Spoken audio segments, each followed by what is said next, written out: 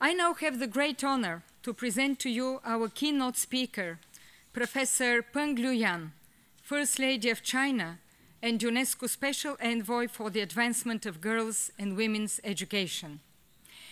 We know Professor Peng for her lifelong commitment to women's empowerment and her exemplary work as UNESCO Special Envoy.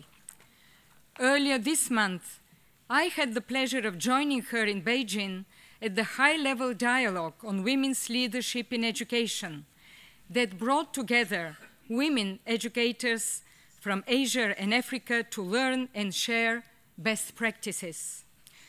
The Beijing seminar marked the launch of several projects that are supporting African and Asian countries in accelerating girls' and women's education. We are honored to have you here with us today, Professor Peng, and please, the floor is yours. Thank you.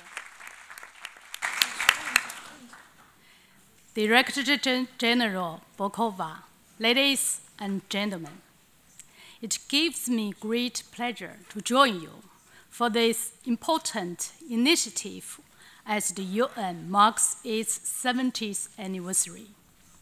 Education is very close in my heart. My father grew up in a small village in China. In those days, not many villagers could read. So my father opened a night school to teach them how to read. With his help, many people learned to write their own names. With his help, many people learned to read newspapers for the first time. With his help, many women were able to teach their children how to read. As his daughter, I know what education means to the people, especially those without it. After generations of hard work, China has come a long way in education. I myself am a beneficiary of that progress. Otherwise, I would never have become a soprano and a professor of music.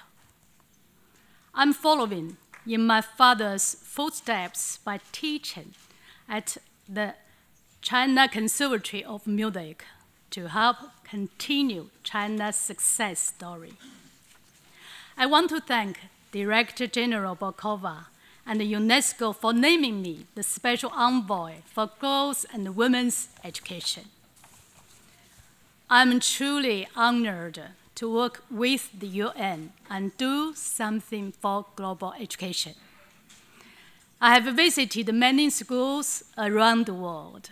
I've seen firsthand how much more we can do on education. Education is about women and girls. It is important for girls to go to school because they will become their children's first teachers someday.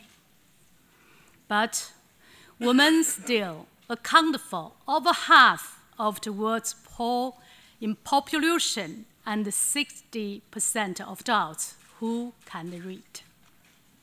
Education is crucial in addressing such inequalities. In China, the Spring-Batch education program has helped over 3 million girls go back to school. Many of them have finished university education and are doing well at work. Education is about equality. In poor countries and regions, the number of school dropouts is astonishing. We call for more educational resources to these places. Education is about the young people. Young people are the future.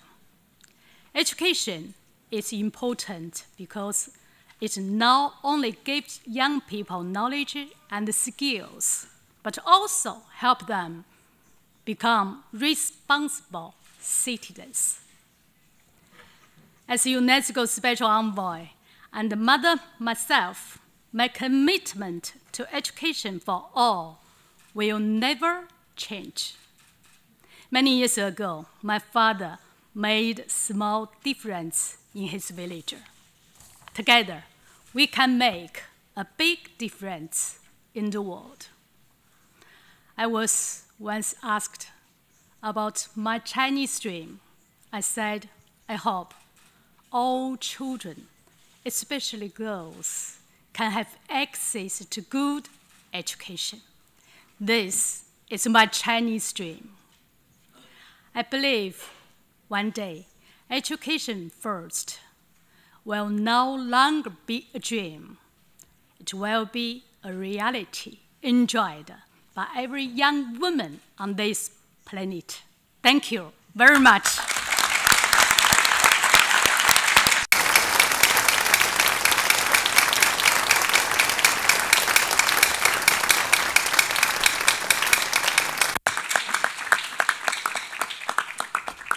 Thank you very much, Professor Peng Liyuan, for this so inspiring statement.